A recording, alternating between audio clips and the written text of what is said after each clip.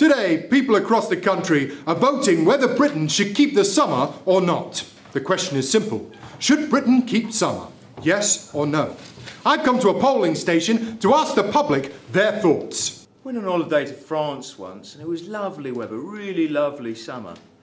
So clearly, summer is French and I'm not having it. I voted against summer because I don't care much for wearing skimpy clothes. I like a nice coat and some sensible, comfortable boots. Well, I voted for summer because I haven't really experienced a summer in my life. Look, I've got hay for you, VC. So I'm not voting summer. Well, I'm fortunate enough to remember the days when the British had an empire and it was sunny all the time back then.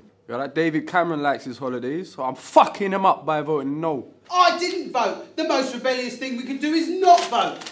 Ain't it? Bloody celestial bodies shining down on us, telling us how to dress. Fuck them. I hate the sound of ice cream vans and happy children in the street. Yeah. Fucks me off. That bloody chime. Ding, doo, doo, doo. Who was there that? Yeah. I also voted for no summer because it gets darker quicker. I have more operational hours on the street selling drugs. I'm evolved. And taking hibernation into account, without summer, I'm effectively dead. My wife makes our house too hot. We're now going over to Canary Wharf to speak to the leader of the No Summer campaign. Summer. Summer. Even the word sounds foreign, whereas winter makes one think of King Henry VIII sat astride a stag in the snow. Now, imagine if we turned off the sun for 365 days of the year and spent all that money on the NHS instead. And what do you think about the fact that summer is going to happen regardless, and it's not something you can politically control? There you go, talking with your science. I think we've had enough of experts. And I tell you what, if the British people don't want a summer, then we won't have one. And the results are in. The result is no to summer. Oh, you mean I've actually won? Oh, fuck.